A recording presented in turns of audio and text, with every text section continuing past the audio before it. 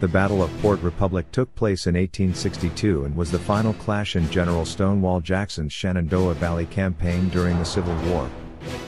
It ended in a Confederate victory.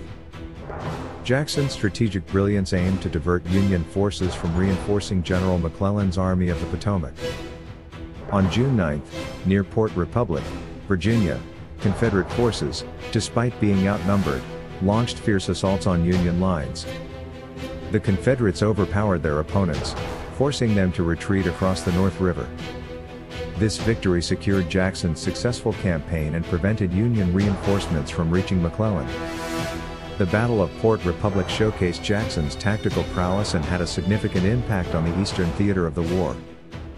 It remains a notable moment, demonstrating Confederate determination and the skill of Stonewall Jackson.